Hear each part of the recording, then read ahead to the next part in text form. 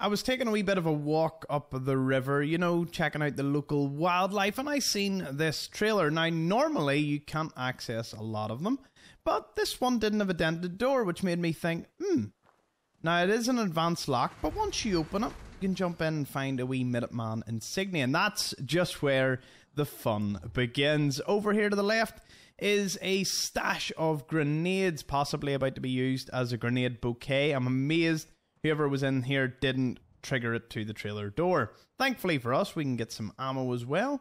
You can sleep here if you're doing a more hardcore playthrough.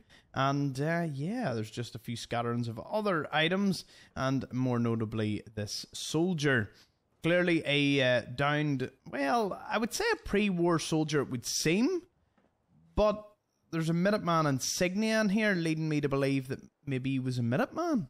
That is a possibility for sure. If you want to know where we are north of the Weston water treatment plant and south of Graygarden, just along the coastal path here. Now, there's plenty of other unmarked locations, so I'm going to head over to them now.